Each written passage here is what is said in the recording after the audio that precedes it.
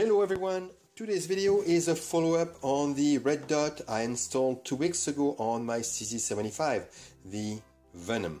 The review is not going to be on the Venom red dot site, which by the way is a really good site. If I needed another one, I will go with the same one. I don't see why I should spend more money when this is reliable, this is working really well. Anyway, let's move on to what I think about red dot. Well, it's very simple. If you are committed to work with it every day, or when you practice for competition, this is a good site. If you don't find the time, if you don't want to bother with it, don't bother with it. If you are using a red dot for self-defense, you better train with it, because there is a learning curve depending on who you are, how you have been training with handguns, what are your expectations. The curve will be different for everyone, but there is a learning curve. So in my case, it's for competition only, and so I will train as I feel I need to train, and I've been training for 2 weeks every day, going to the range a couple of times. Even so, we had that polar vortex. Luckily, I live in Kentucky, eastern Kentucky, and the Appalachian protect us from high wind, very low cold, very high heats, and humidity. This is really wonderful. We have, I know, deliverance kind of people here, but no, they don't exist anymore. But in the meantime, this is a perfect weather to go train almost every day. So if it was personally for self-defense, I will never use a red dot.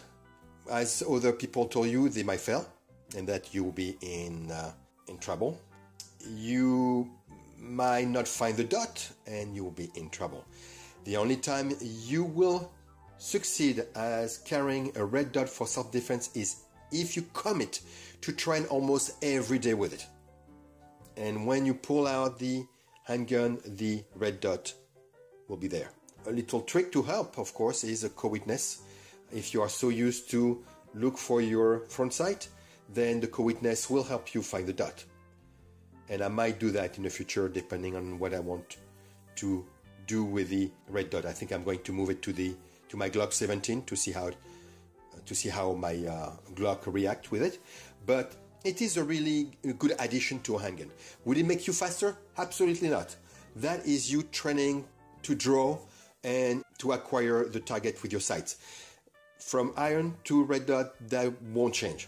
To go from target to target, not really either, because the speed is what you train with.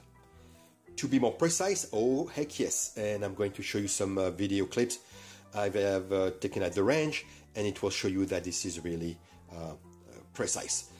But I don't see really the advantage for self-defense.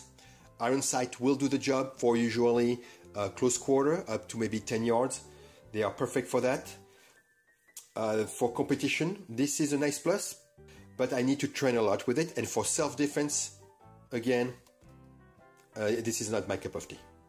You have to train, and I'm committed to train with it for competition, but I don't think I will achieve the level of readiness with the red dot, knowing that my red dot might be off, the battery might be down, the red dot might be broken, and I don't have the time to go fish for a red dot if I am nervous, if I'm not ready, if I don't have trained enough. I don't want to have to fish for the red dot. And we'll see through my training at the range that you lose time if you are going to fish for the red dot. You are better off taking a shot with the iron and be almost where you want to be than having to fish for the red dot and lose maybe a second into a fight. How accurate is the red dot at 5 yards? 5 meters.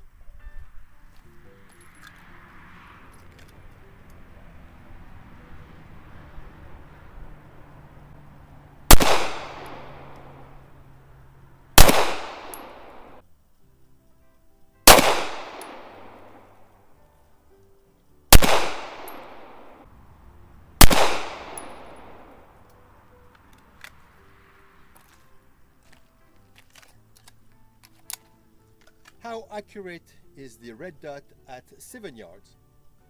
7 meters.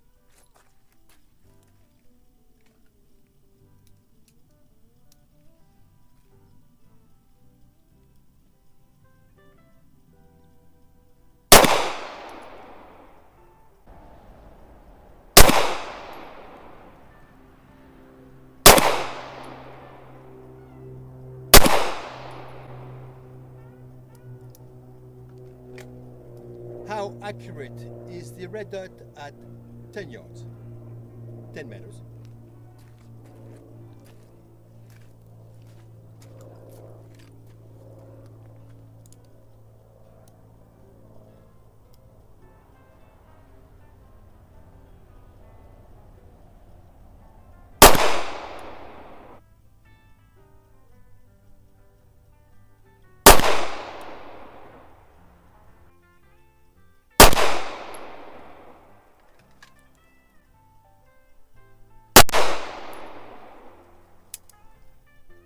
So the red dot is very accurate, and that is what you gain with it.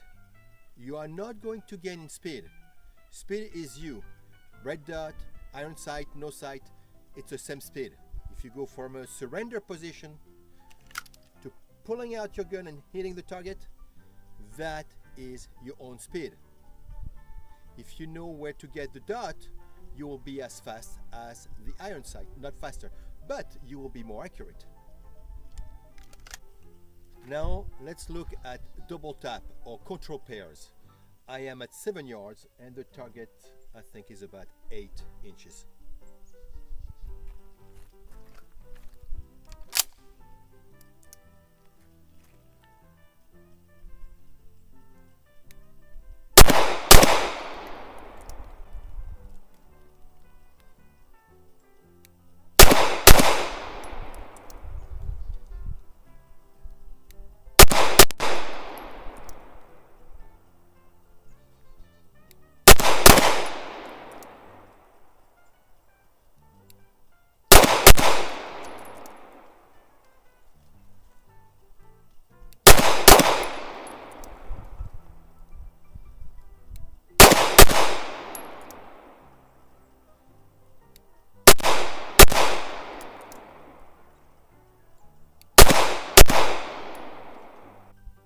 The groups are definitely tighter together compared to iron sights. So that is a big plus of the red dot. So that's what I think of it. Go for it, try it. But know that if you are going to get a red dot, you better be committed to train with it. You're not just going to get it like a handgun. Some people buy handguns and say, oh yeah, I want to shoot it. And well, they buy the handgun, they like the handgun, but they don't have the time, they don't have the will to go to the range or to train with it. This is a waste of money if you are not going to train with it. And that's it. Anyway, until next time, see you guys.